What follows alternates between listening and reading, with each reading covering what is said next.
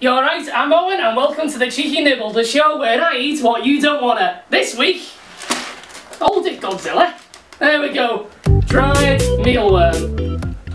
So what we've got here, dried, Dawn Chorus, quality wild bird care, wild bird twice, dried mealworm, suitable for all year round feeding. You can eat this whenever you want, whether it be Christmas or whether it's been summer and you've got your barbecue out, you can eat it whenever. Well, I say you can eat it. It actually says on the packet here. Where is it?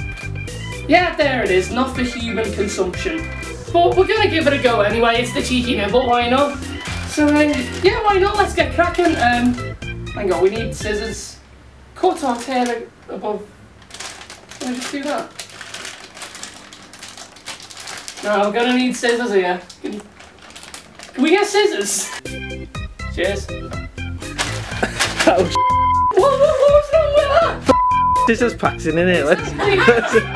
I'm just thinking of something to cover the join. Come on. Well, chew onto it. Why not? Right, there we go. There we go. Shh, shh, shh. Silence on set, please. Right, so I've got the scissors. Time to open up the packet. There we go. Get some music here. That'll be good. This action-packed. Right. Let's have a sniff, shall we? That didn't even open properly. It's one of those stupid resealable packs. Right, there we go, first sniff, there we go. It smells like pet food, and it is, well, it's for wild birds, but it basically is pet food. As it says, it's for robins, grey tits, blue tits. Oh, like me then, I suppose. So, let's get one out, let's have a look. There's our little mealy, little mealworm. He's curved up a bit actually. Right. What's it?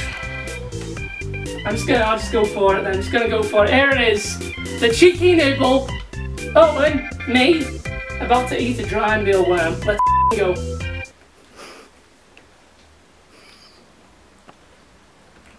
It's not really got any taste to it. Oh, the aftertaste though, that's not nice.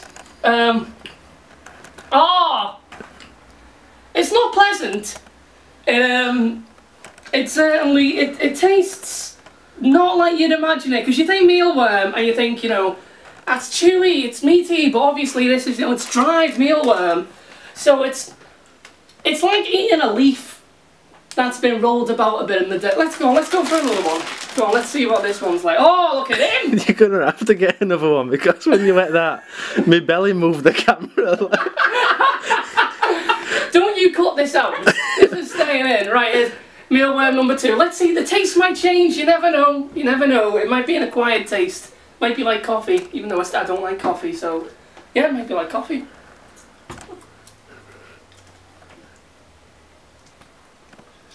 I think the not for human consumption warning is more about the bloody taste. Because it's not nice at all, you know.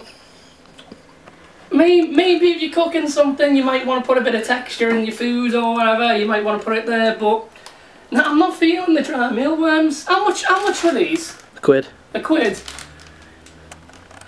You could just get a few packets of noodles instead. Right, if you're short on money, and you know, you might have a bit of these lying about because you like to feed the birds and stuff, and you know, you're not getting paid till next week, I wouldn't recommend these. They may be a good source of protein, but they're not a good source of taste. So they're going to get a thumbs down from me. So that's an official thumbs down from the Cheeky Nibble. I assume you'll cut to something there or something. Anyway, that were dry mealworms. Not the best, but at least I gave it a go. Anyway, so next week I don't even know what the release schedule on this. It might be tomorrow, it might be next month. Who knows? I don't. So yeah, next episode, there we go. Next episode we'll be going from bird food to baby food. How would you like that? See you next time. Ta-da!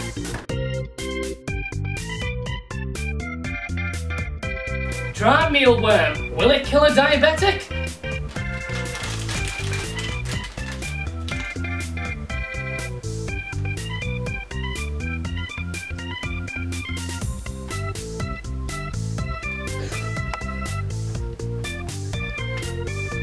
Evidently not! Ta-da! What's it like, Joe? I like it.